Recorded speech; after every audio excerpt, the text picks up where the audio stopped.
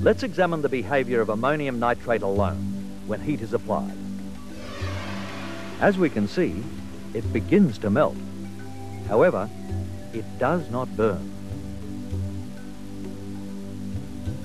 Even though substantial heat is applied, the ammonium nitrate merely melts. If the heat is sustained, the ammonium nitrate begins to fume as it decomposes, but still it does not burn.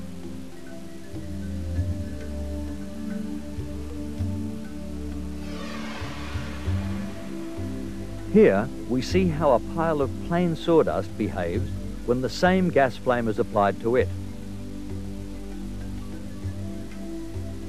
The sawdust ignites quite readily, and the whole combustion spreads quickly over the total surface of the pile. But just as quickly, the combustion appears to die down.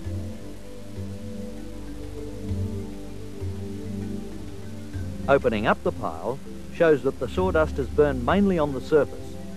This is because there's not enough oxygen to support combustion inside the center of the pile.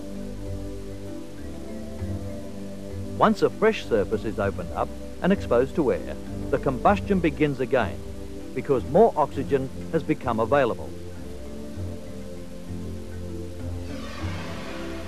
Next, the same experiment is tried again, but this time the pile contains a mixture of ammonium nitrate and sawdust.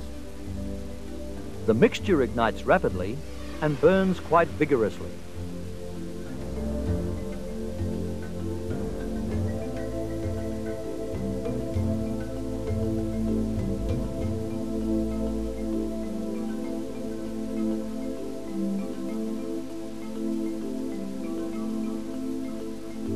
This time, it is clear that the mixture is burning completely, even deep in the center of the pile.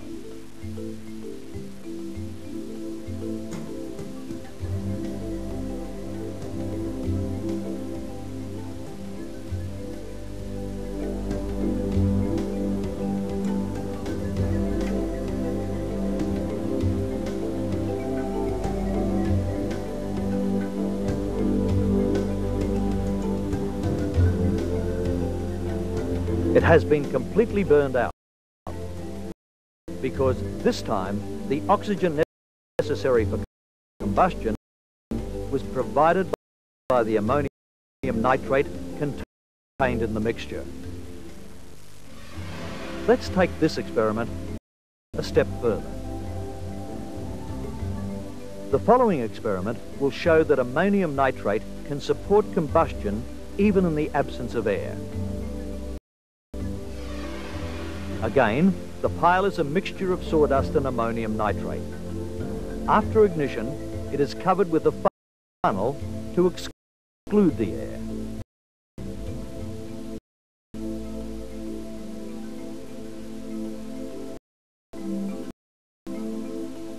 The fumes we see contain oxides of nitrogen and other gases released by the burning mixture.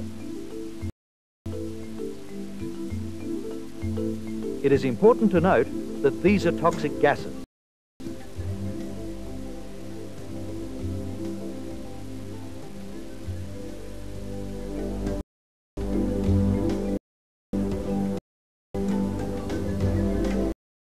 Upon examination, it is clear that the pile has burnt completely, again, even though oxygen was excluded. The ammonium nitrate has supplied the extra oxygen necessary for total combustion.